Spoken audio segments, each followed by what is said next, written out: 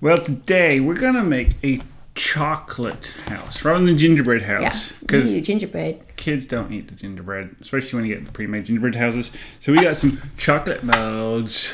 Everyone likes chocolate. So we're gonna experiment by making a Halloween chocolate mold. See if we can actually do this for Christmas time. So we've got some brick scary shapes that we'll stick on with chocolate frosting. Yes. And orange and green candy melts. Apparently they didn't have purple. No, they didn't have purple. Sad. We could have tried making it, but it's too much effort. Too much effort. That requires work and stuff. So we'll figure out which colors we're going to use and where we're going to use them. And then lots of chocolate. You want the good kind and the purple. The purple kind. Purple kind. Well, follow along as we attempt to make a chocolate house. And this may never go online because it's probably going to break and be horrible. Well, if it but does, we'll still eat it. If it does break, then it's just a condemned haunted house. Ooh, that's true. Condemned. Oh, I don't have any pretzels. The ghost destroyed it. Ghost. So enjoy our speed building of a chocolate house. Whoa. It's time for Horne Quest. Yeah, Horne Quest.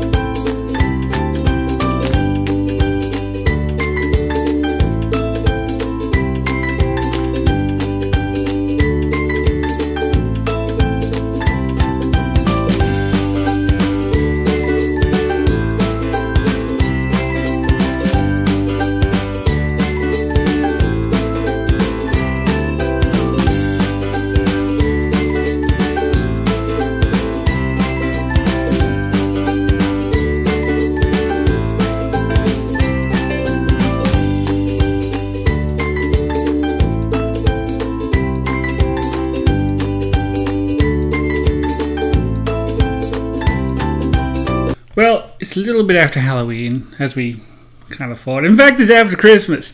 It is? Yeah, it is. We miss Christmas. Is it in the new year? It's even in the new year. Oh, we've been busy. So we learned from the Halloween house. It came out pretty good. Yeah. We figured the chocolate melts, they were a little bit more structurally sound. Yeah. So when we took out the mold for the, I think the front of the door, it broke. So for part two, we decided to make a Christmas chocolate house. There'll be some pictures while we're talking. We did, what, red and green chocolate melts, I think. And white and some blue. Yeah, for the roof. So yeah, and so we did a big layer of that, and then we did regular chocolate behind it, and that came out a lot better, a lot more structurally sound.